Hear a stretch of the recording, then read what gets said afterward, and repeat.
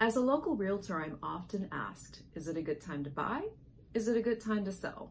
Believe it or not, my response is not going to be chocked full of market statistics, so put your pen down. Instead, I'm going to turn the question around on you. Is it a good time for you to buy? Is it a good time for you to sell? Remember, whether you're selling or whether you're buying, you are actually dealing with the largest asset you own. You're not going to be selling a house, you're going to be selling a home. You're not going to be buying a house, you're going to be buying a home. So let me ask you this. Has your situation changed so much so that you've got a huge commute and you want to get home quicker because you want to be with your family?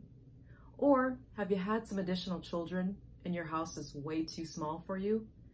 Likewise, have you raised your children and are living in a big home with so much room that you'd prefer something a little bit smaller?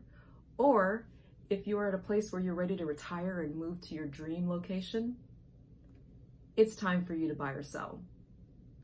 Let me tell you, in the moments that I've had the opportunity to represent wonderful buyers and sellers, their decision to list or purchase was not driven by data or market statistics, more specifically, average sales prices and interest rates. Instead, they've really given themselves the opportunity to think through the desire to be at a better place, and that is their trigger.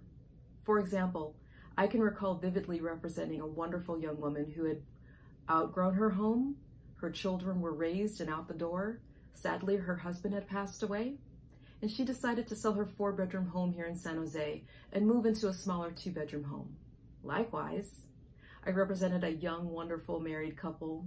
They actually had their first child and were way too big for their small condo that they had invested in early on in their lives. So they listed and now are living in their forever home.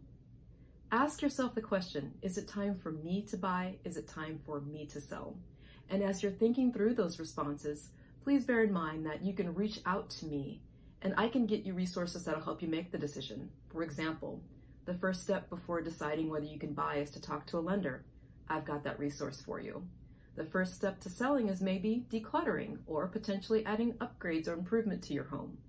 I've got those resources as well. Let me connect you to the right person who can help you make the decision. I'd be happy to help.